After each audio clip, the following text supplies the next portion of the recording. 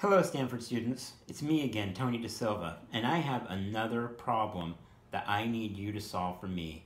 And this problem is probably one of the most typical problems anyone in a wheelchair faces.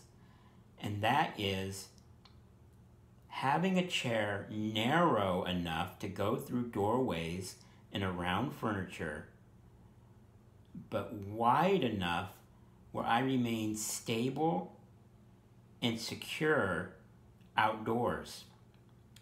Normally, when someone in a wheelchair buys a new chair, they have to decide between stability and maneuverability. We do this through camber. Camber is the tilt of the wheel. How much is it flared out and how much is it straight up and down? Obviously, straight up and down makes your chair more narrow but less stable. With your wheels tilted slightly out, your chair becomes more stable but wider.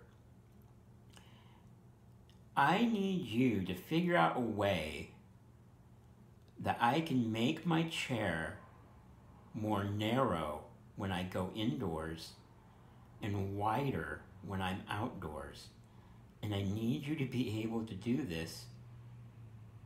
The best solution would be if I did not have to get out of my chair.